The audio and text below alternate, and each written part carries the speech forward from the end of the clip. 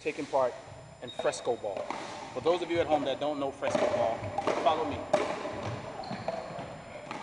I believe this sport was started in Brazil. I'm not too sure. I'll get to the culture here and tell you. Basically, you have to see the size of the paddles, right? Wooden paddles, sponge ball.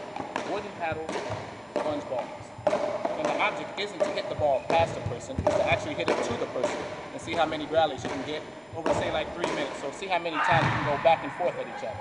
So this is the beginner side. Come with me. Get a bit of the intermediate.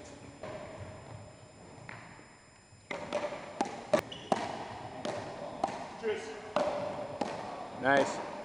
Good rally. Good rally. So this is your first time seeing this sport. What do you think? It's good, it's good, it's good, it's good. What do you think is good about it? I like the way they move and they pass it with power and accuracy at the same time. You think that sport can help your basketball? Probably for the accuracy part of things. And the athleticism, stand on your toes like you do on defense? See? There you go. All right. They warming up. Be nervous. Let's go see the pros.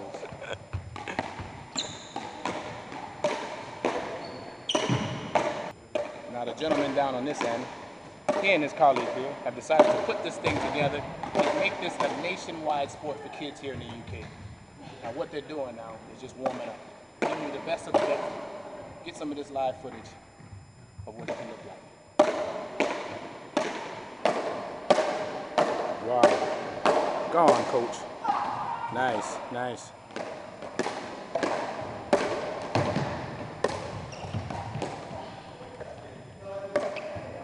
Pace, accuracy, stamina.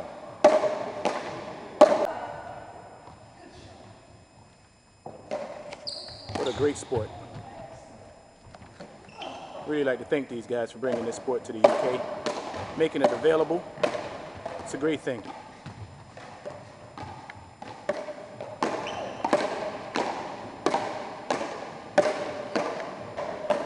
Wow. Good. That man's got style. So much style. That requires pace, accuracy, athleticism, stamina, and you have to stay on your toes. So it works all parts of your body. So it's a great sport for kids, it's a great sport for adults. This is Fresco-Ball, Thornton Heath.